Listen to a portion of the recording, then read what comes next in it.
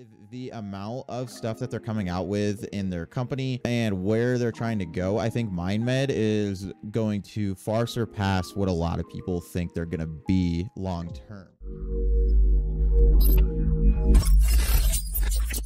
Hey guys, welcome to Drink Coin, where we show you how to invest for a better tomorrow. My name's Tyler, and today I'm going to be bringing you a quick video on the company MindMed, which is currently trading through the OTC market here in the US for stocks, but they're going to be getting a NASDAQ listing on April 27th, which could see a huge rise in their stock price. They were already up quite a bit today, and they do look like a very nice long-term play where I can see this taking over some of the pharma market completely, alongside some of the other stuff I've talked about like AI, KI, and SEAL. Just to get right into it, MindMed is a company that focuses on different things that help with different mental health issues and things like addiction. And they're trying to find ways to improve these for people that are afflicted with those different conditions. Right now, these are the main trials that they're working on, with LSD microdosing and experiential therapy being some of their top two treatments that have been taken a look at by different people. And they're also working on a treatment called 18MC, which is very refined from a prior treatment that was showing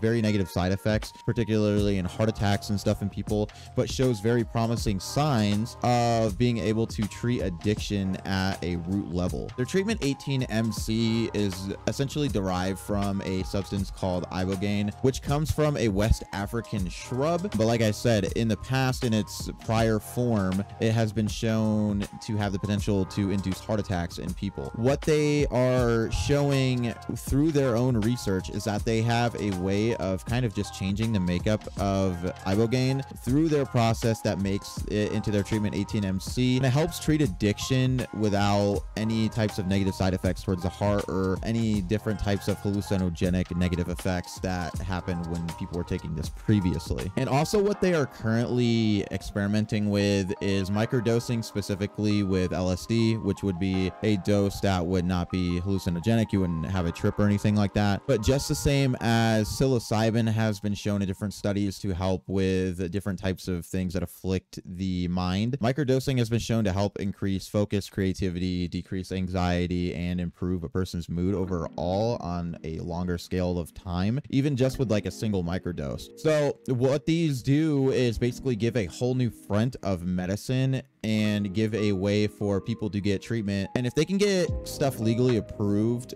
for physicians to use different methods of microdosing and different treatments with psilocybin and other previously hallucinogenic drugs that could be used on a smaller scale that would help somebody out in a beneficial way, this is only going to put them as a front runner for their segment of the pharma market that's prescribing to these different types of experimental treatments. I could see, like I said before, them and AI, KI, and SEAL therapeutics being some big movers in the market when this type of stuff gets more widely popular and available for people. And this helps lead me into where I think I'm going to be pricing them on April 27th when they get listed on NASDAQ. Their symbol is going to be MNMD, and right now they were trading around that 352 price going into close. But what makes them interesting is they've been an OTC stock up until this point, and with the amount of stuff that they're coming out with in their company and where they're trying to go, I think MindMed is going to far surpass what a lot of people think they're going to be long term. Now, as we look at the chart for MindMed right now as an OTC, they had a huge run up back around December where they ran all the way above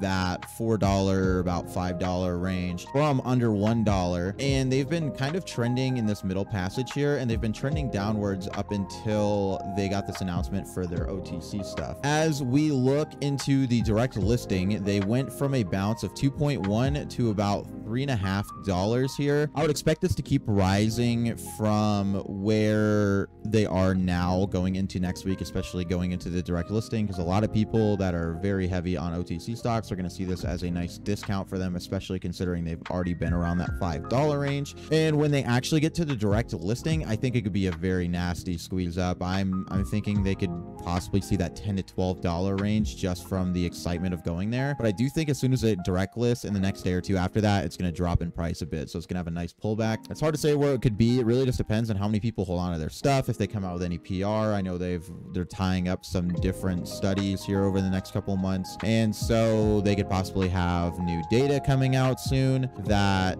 would go alongside their listing to give them more PR and a squeeze. So I do see them possibly hitting that $10 to $12 range around that NASDAQ listing. And this could also be a very good squeeze for them long term, because with a new NASDAQ listing, if they skyrocket a ton on the first couple of days, there could possibly be a share offering where they get more money for their research and development, because they're heavily invested in trying to get quality research and development for their stuff as we look over time, because they're very invested in doing heavy research and development for their company, as you can see back for what they've done over time with their different treatments and all those different things. Even under $10, I think this is a very good discount for them over the next couple of years. I think if we get more legalization of hallucinogenics on a micro scale for medicinal means, this is going to basically allow them a entry into a new segment of pharmaceuticals and different things like that as treatments, just due to the fact that they have such a different product from a lot of people, especially with their stuff they're working on with addiction. That could help a lot of people that have issues with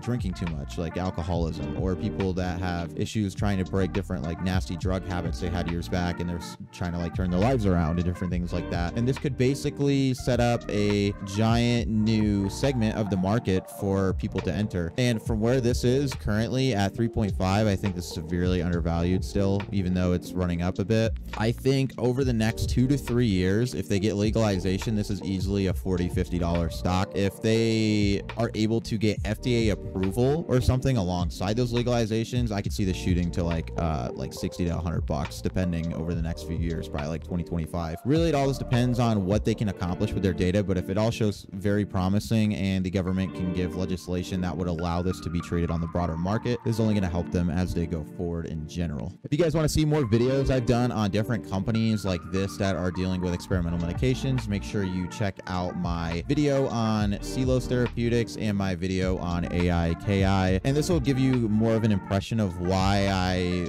put more emphasis on companies like these for long-term options in the broader market as a whole. Other than that, that's going to do it for me in this video, guys, and I'll catch you next time. Peace.